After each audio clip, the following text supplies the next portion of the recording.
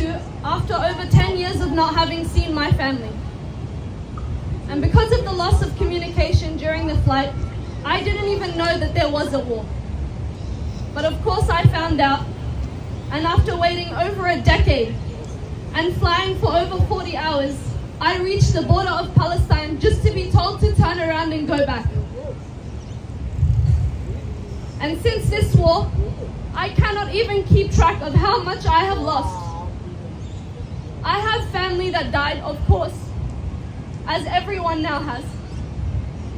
Within the first few days, my second cousin, who is the reason I was able to leave Palestine in the first place, was murdered when his house was blown up, as a casualty of them targeting the house next to him.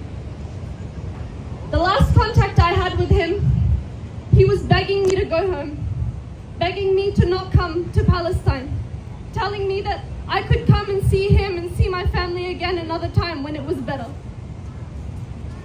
My aunt, who spent 3 years fighting cancer, she had one more chemo session left and she was done. They bombed the hospital 3 days before her appointment, the only chemo hospital in Palestine. And then Israel denied her the right to leave Palestine for medical aid. And by the time they approved the leave, 7 months later, it was too late. They forced her to leave without her family, without her husband, without her kids, alone, sick. And the next thing we know, we get a call from Turkey telling us that it's too late, that the cancer's come back, that it's everywhere, and there's nothing they can do, and that she died. She died in a foreign country. She died alone. She died sick. She died in pain. And her family couldn't even be with her, and that is Israel's fault.